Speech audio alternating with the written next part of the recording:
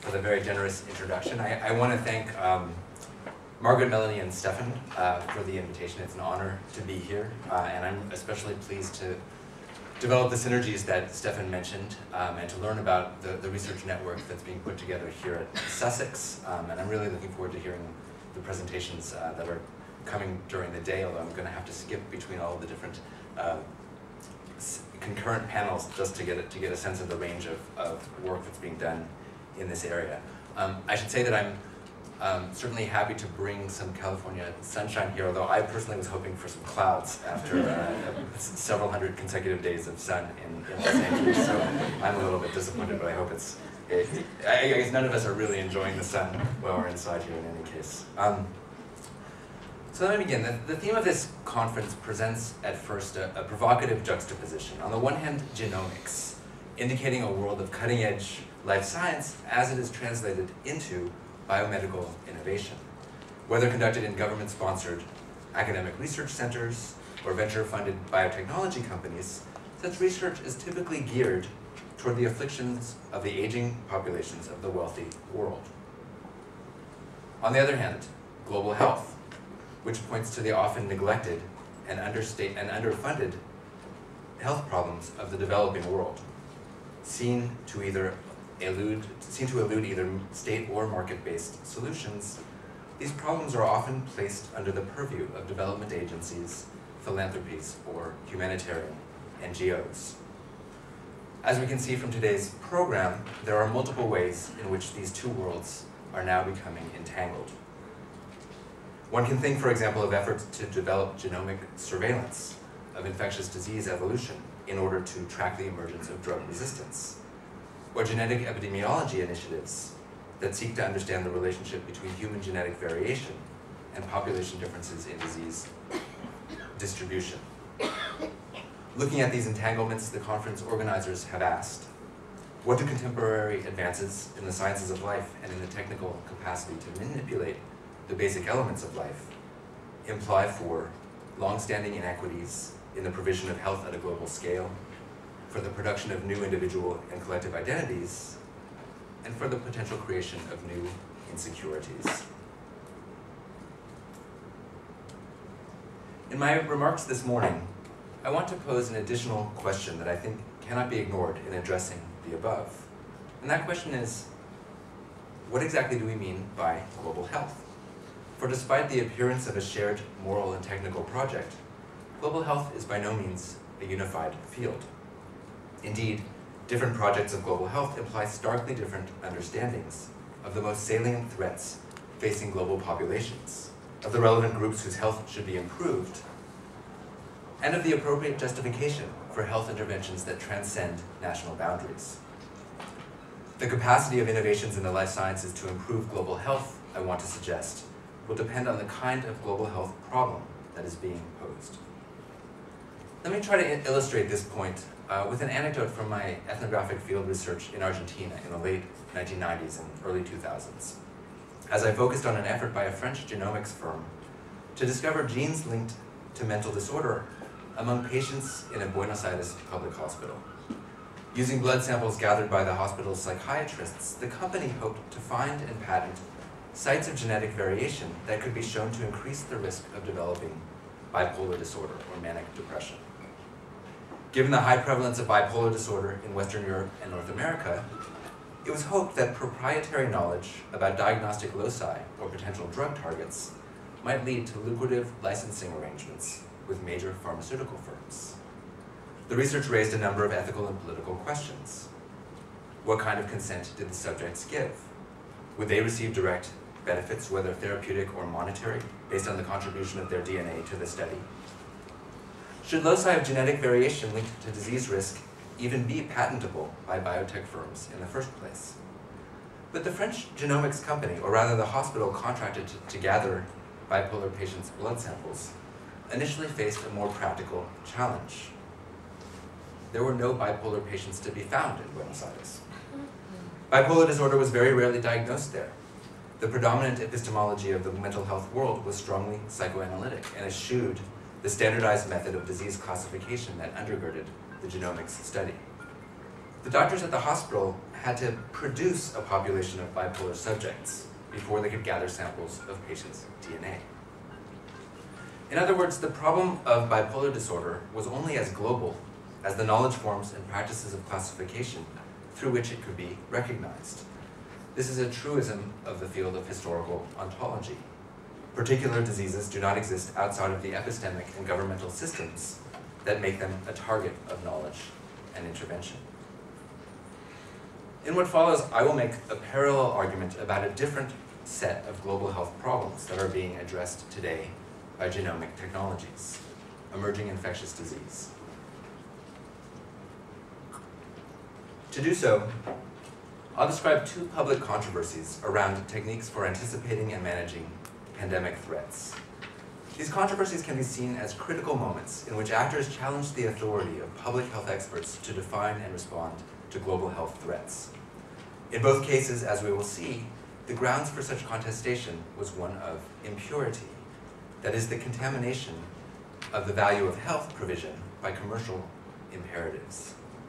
For my purposes, however, they are most interesting as situations that reveal the underlying structure of divergent normative orders or regimes of global health provision, and the fragility of the assemblages that have formed over the past 2 decades or so to govern microbial threats at a global scale. Critical moment 1, viral sovereignty.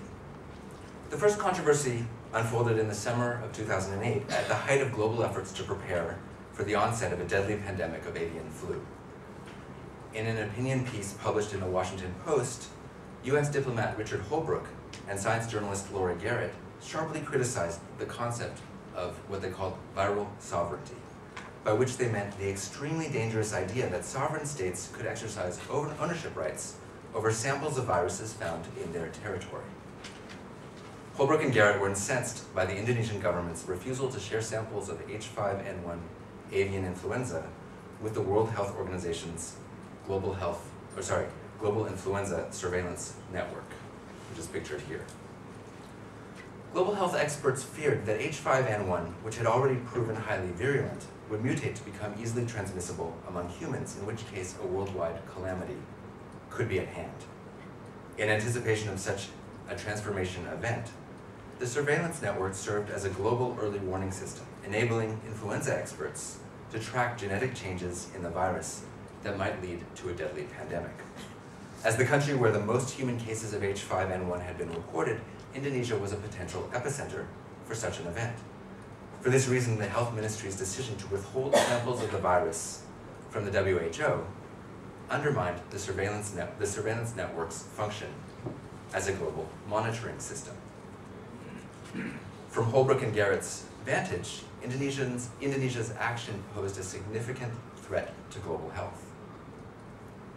In this age of globalization, they wrote, failure to make viral samples open source risks allowing the emergence of a new strain of influenza that could go unnoticed until it is capable of exacting the sort of toll taken by the pandemic that killed tens of millions in 1918.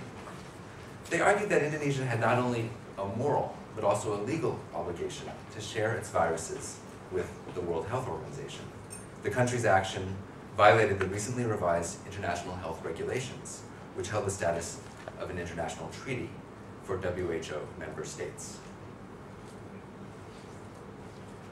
Holbrooke and Garrett suggested that the rational and beneficent technocracy of the WHO was faced with anti-scientific demagoguery that threatened the world's health.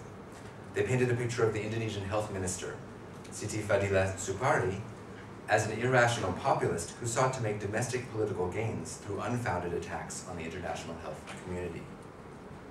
As it turned out, the controversy was somewhat more complicated than Holbrooke and Garrett allowed. Beginning in 2006, at Supari's behest, the Indonesian Health Ministry had stopped sharing isolates of H5N1 victims with the WHO surveillance network. The motive for Supari's directive was the revelation that an Australian pharmaceutical company called CSL had developed a patented vaccine for avian flu using an Indonesian strain of the virus, a vaccine that would not be affordable to most Indonesians in the event of a deadly pandemic. More generally, given the limited number of doses that could be produced in time to manage a pandemic, experts acknowledged that poor countries would have little access to such a vaccine. In other words, while Indonesia had been delivering virus samples to WHO as part of a collaborative early warning mechanism, its citizens would not be beneficiaries of the biomedical response apparatus that had been constructed to prepare for a deadly pandemic. For the Indonesian health minister, this situation indicated what she called a dark conspiracy between superpower nations and global organizations like the WHO. Though less suspicious of health officials' intentions than Supari, a number of Western commentators were sympathetic to the Indonesian position on the grounds of equity in the global distributions of essential medicines. The WHO critics had a point, one wrote. Poor developing nations are often priced out of needed medicine, and they're likely to be last in line for vaccine during a pandemic. And another commented, to ensure global health security, countries have to protect the well-being not only of their own patients, but also those of fellow nations. Supari, in turn, challenged the very terms through which the surveillance network operated. It should no longer be seen as a neutral and obligatory mechanism for mitigating collective risk, she argued. Rather, it must be understood as an exchange network in which Indonesian contributions would have to be reciprocated through the sharing of benefits. Here, the Indonesian minister was speaking from within a different problematic than that of Holbrooke and Garrett. Supari invoked a mechanism intended to encourage sustainable development, the Convention on Biological Diversity, in order to ground a rhetoric of national sovereignty that ran counter to the transnational authority of the WHO. But her critique of the high price of patented vaccines also resonated with calls to ensure global access to life-saving medicines coming from the world of humanitarian biomedicine. A technical and political system designed to prepare for catastrophic disease outbreaks was facing a very different demand, a call for access to essential medicines based on a vision of global equity. The potential for a deadly pandemic had led to an encounter between two different ways of conceptualizing the problem of global health.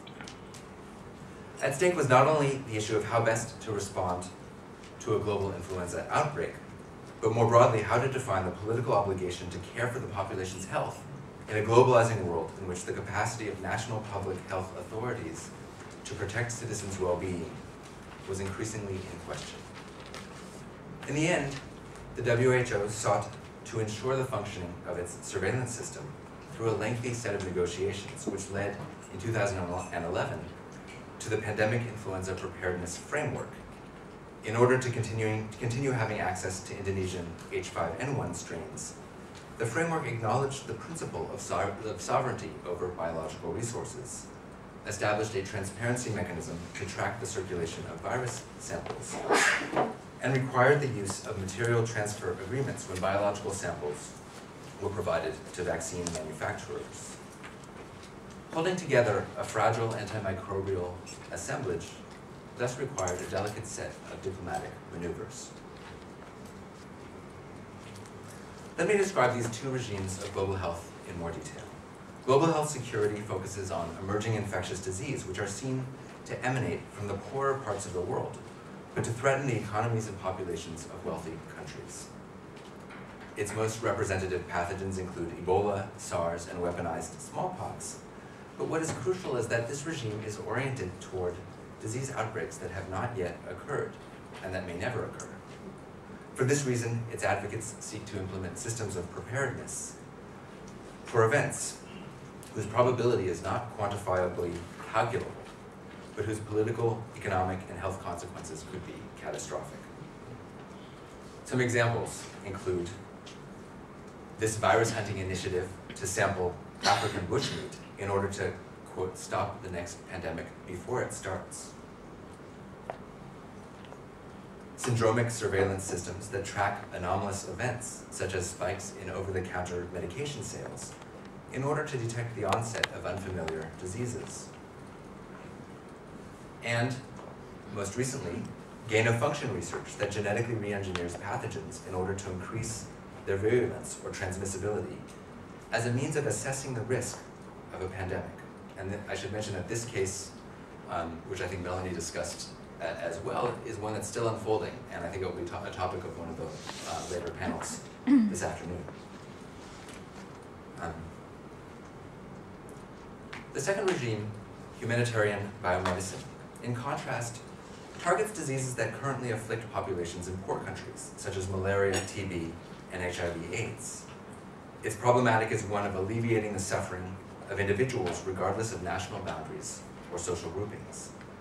As a socio-technical project, this regime seeks to bring advanced biomedical innovation to those in need. Whereas global health security develops prophylaxis against potential threats at home, humanitarian biomedicine allocates resources to mitigate present suffering in distant places. Some of its well-known initiatives include the UN Global Fund, the Gates Foundation's Millennial Challenge Grants, and Médecins Sans Frontières' Drugs for Neglected Disease initiative.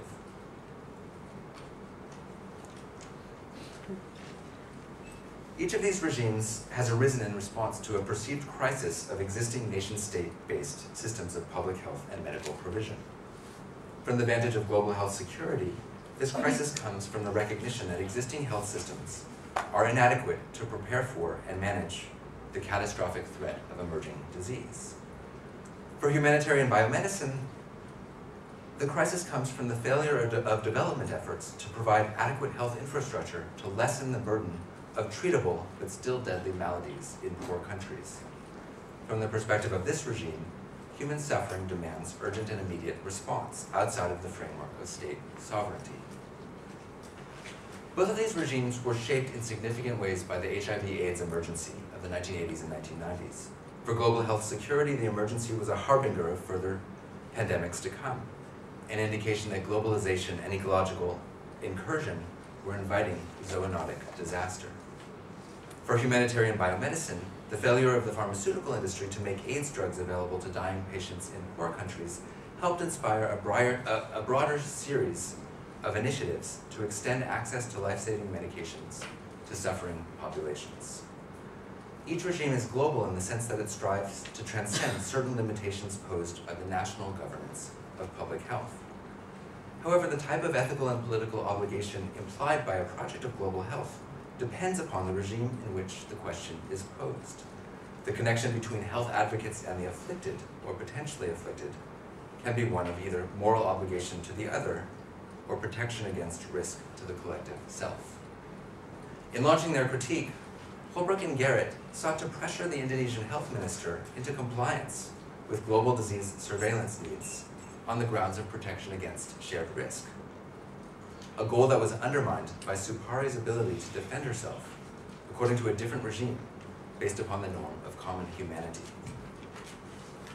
and buttressed by her demonstration of links between WHO surveillance efforts and pharmaceutical industry profits. This brings me to the second critical moment I want to describe. It also involves a public unveiling of hidden ties between global health officials and pharmaceutical firms, while at the same time revealing divergent normative assumptions about global health needs. The 2002-2003 outbreak of SARS, followed soon after by the reemergence of H5N1 influenza, led to the implementation of an array of pandemic preparedness measures in North America and Europe, which included contractual agreements between national governments and pharmaceutical firms to secure potentially scarce stocks of antiviral medication and influenza vaccine in the event of a pandemic. In the spring 2009, this preparedness system was put to a test, though in an unexpected way. A different type of influenza, not avian but swine flu, appeared in North America and soon spread to other sites of disease surveillance. WHO declared the event a public health emergency of international concern in late April, and in mid-June the agency announced a full-scale global pandemic. With this declaration, national and public health agencies were officially placed on emergency footing, and existing national preparedness plans were put into action. Over the following weeks, European and North American governments activated billions of dollars worth of advanced market commitments with vaccine makers to procure H1N1 vaccine for mass immunization campaigns that were to begin during the fall season. At that time, humanitarian biomedicine advocates noted that there was little effort to ensure that vaccines would be available in poor countries. The head of the Global Fund to Fight AIDS, TB, and Malaria said, "It's another example of the gap between the North and South. In the North, vaccines are being stockpiled. Antiviral drugs are being stockpiled. In the South, there are neither diagnostics nor treatment." And this critique was certainly confirmed over the course of the epidemic the following year. Early in the following year, however, the critique of pandemic preparedness measures took a different turn. As of the spring 2010, in Europe and North America, the appropriateness of the intensive preparedness efforts that had been undertaken in response, or in anticipation of H1N1, came under critical scrutiny. It was no longer a problem of too little access to drugs in the South, but rather a surfeit of medication in the North. The United States had spent $1.6 billion on over 200 million doses of vaccine in what the Washington Post called the most ambitious immunization campaign in US history, but had in the end used less than half of the vaccine that it had ordered. And European countries had for the most part used far less of their available stocks.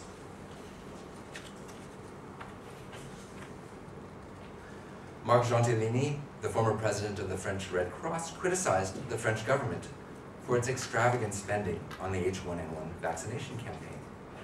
While France had spent hundreds of millions of euros on vaccine purchases, less than 10% of its population had been immunized as of January 2010, and the country sought to unload its excess vaccine supplies on the developing world at bargain prices. Preparing for the worst wasn't necessarily preparing correctly, said Gentilini. In turn, President Sarkozy defended himself on the grounds of prudence, against accusations that his government had overreacted to the threat. "I will always prefer to be too prudent when it comes to people's health than not enough." And Foreign Minister Bernard Kouchner, no stranger to disease emergencies, remarked, "I'm scandalized by the fact that this is a scandal at all." Critics argued that billions of dollars spent on vaccine had been squandered in managing a disease that turned out to be less dangerous than seasonal flu.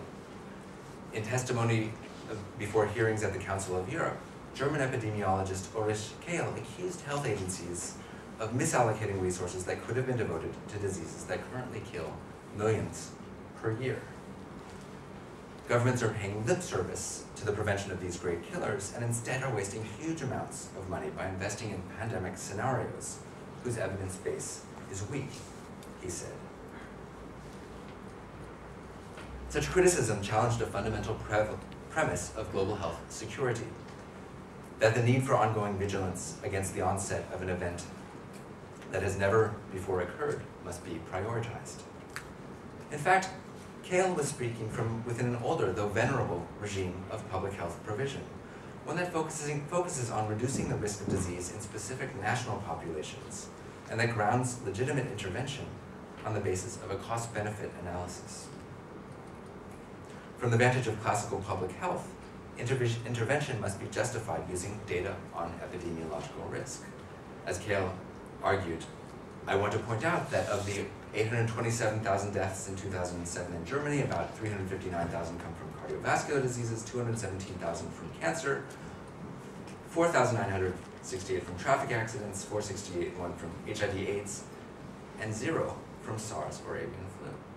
So epidemiologically, the H1N1 preparations didn't make sense, according to Kehl. Others claimed that an ethical lapse among global health experts, rather than evidence of risk, had led to the intensive global response to H1N1. The chair of the European Council's Health Committee argued that the pandemic declaration had been one of the greatest scandals of the century, decrying pharmaceutical industry influence on public health decision-making and conflict of interest within WHO, whose experts were paid consultants to vaccine manufacturers. In June 2010, so this case is of course familiar here in the UK. In June 2010, the British Medical Journal reported on the results of the Council of Europe's inquiry, emphasizing the unstated conflicts of interest that had, it suggested, led to the rash declaration of pandemic emergency. However, these critics claim that the WHO pandemic declaration and the billions of dollars in vaccine spending that followed were the result of a conflict of interest among WHO experts, ignored the internal logic of the agency's response to swine flu. If one considers the intensive preparedness plans that had been put in place in anticipation of a rapidly spreading, highly virulent form of influenza with the potential to kill tens of millions, it was not a question of whether they had acted more or less rationally. Rather, the question was, according to which form of rationality should one act? The development over the prior decades of a regime of global health security oriented toward intensive intervention in advance of disease catastrophe had made the decision to enact emergency measures at the first signs of potential disaster not just thinkable, but arguably inevitable. At the same time, the legitimacy of this regime hinged on the credibility of its claim that urgent measures were necessary, even in the absence of definitive evidence of oncoming catastrophe. In the wake of an event that seemed less serious than promised, authorities found themselves vulnerable to an attack on their ethics launched by critics skeptical of the very premise of the normative order of global health security. In its later evaluation of its handling of the case, WHO defended its experts' integrity, but acknowledged the need for greater transparency and flexibility to accommodate unexpected and changing conditions.